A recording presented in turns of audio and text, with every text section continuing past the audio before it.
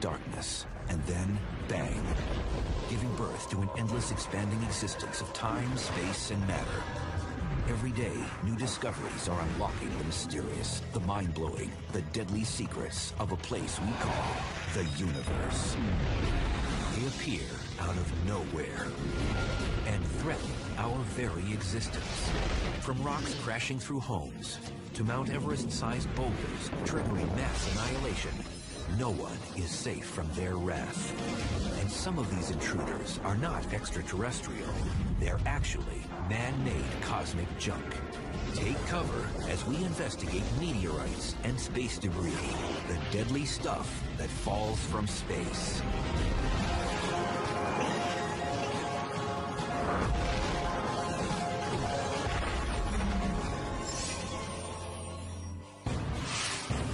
"11:39 p.m., October 6th, 2008. The Catalina Sky Observatory in Arizona notices something it hadn't seen before. An asteroid the size of an SUV is screaming down towards Earth at over 27,000 miles per hour.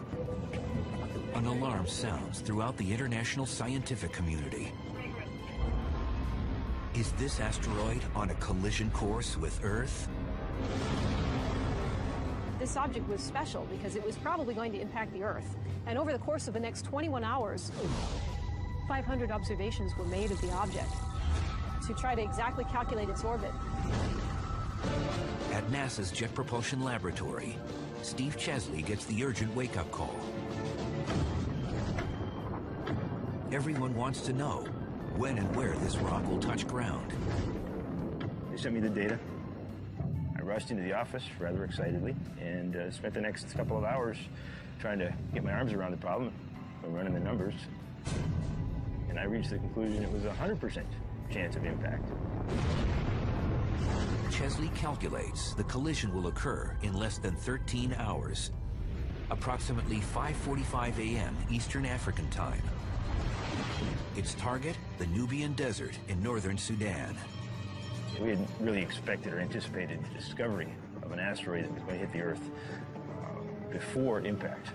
With time to react and time to predict the location of the impact is very extraordinary. Never seen it before. It was countdown to impact. Steve Chesley. With no time to stop this runaway space rock, emails went out to alert those on the ground and in the air. 5:45 a.m. The moment has arrived. A commercial pilot is flying over Sudan. He witnesses a fireball smack right into the Earth's atmosphere with the energy of about 1,000 tons of TNT. As it entered the atmosphere, it started to burn and brighten. At some point, the stresses on the body became so fantastic from the atmospheric pressure that it just exploded. That explosion would have sounded like a sonic boom. On the ground, 23 miles below, Sudanese people returning from morning prayers hear the frightening sonic roar.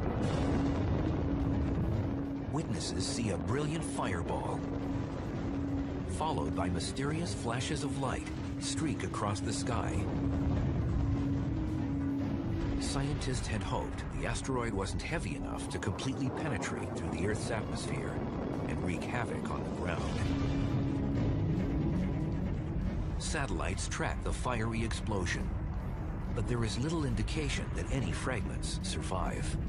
So there is a possibility that people could be frightened by such an event, but the risk of injury is really very low from something so small. And Steve was correct. There were no reports of injuries or damage due to falling debris in the remote region.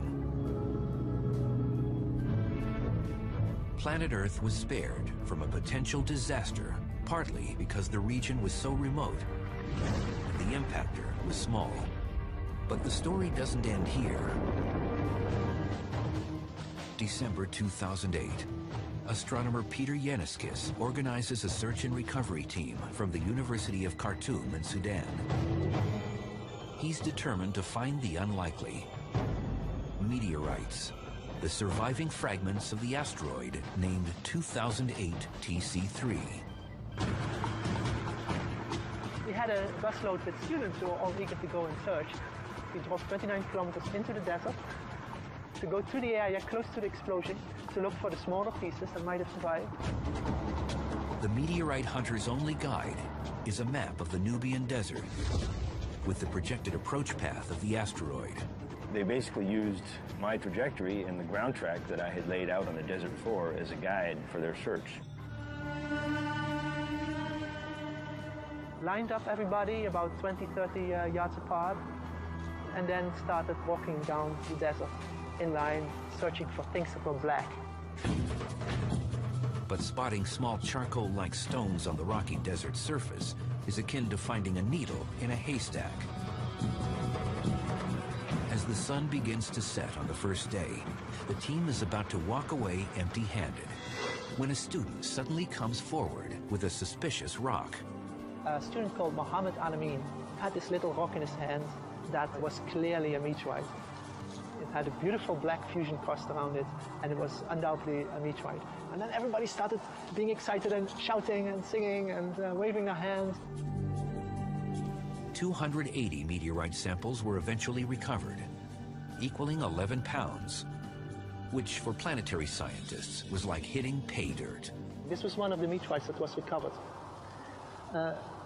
Not much bigger than this. We think that a lot of these meteorites, when they came out of the explosion, were tumbling very rapidly, and that resulted in breaking of the meteorites when it was still up in the air.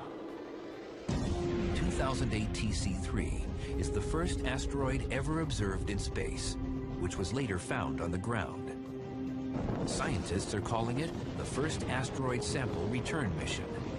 It's the first time that we've actually detected something in space, figured out that it was going to hit the Earth, figured out where it was going to hit the Earth, and we actually saw it hit the Earth. We've even recovered pieces of it. That's remarkable. This whole experience was really fantastic for us. This was an excellent test for what we're really preparing for, which is the possibility of having to deal with a larger impactor sometime in the future.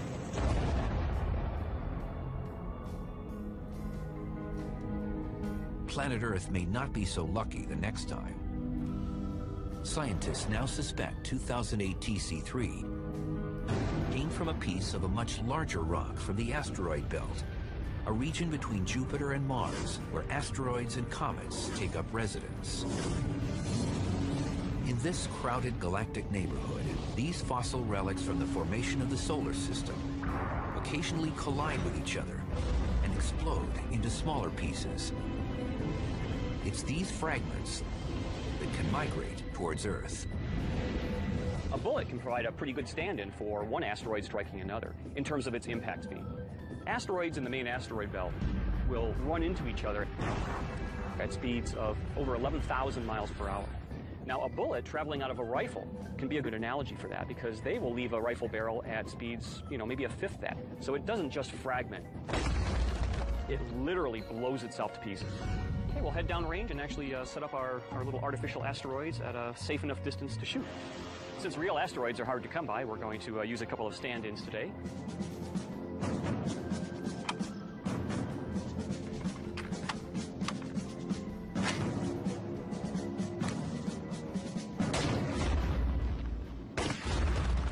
These bullet impacts are comparable to the collisions in the asteroid belt. Let's see what our results are here. This is actually rather typical of the results of an asteroid impact, where you tend to have a few large pieces of debris, several medium-sized pieces, but nature is very good at making lots and lots of little debris. These little kilometer-sized fragments are what we actually see today as the near-Earth asteroids, these fragments which have worked their way in from the main asteroid belt, approaching the inner solar system, passing near our planet, sometimes impacting our planet. These near-Earth objects, or NEOs, have transformed our near-space environment into a danger zone. The speeds with which objects are running around in the inner solar system is it's much akin to actually a bunch of cars driving crazily down a highway. The vehicles themselves are traveling at high speeds. When they cross lanes without looking and perhaps running into each other, they are hitting at equally high speeds. And that's kind of like objects moving on their own independent orbits around the sun. Every few hundred years, Earth gets hit with rocks the size of a football field that can destroy entire cities. But every 500,000 years, we get struck with boulders the size of mountains that could ignite global disasters.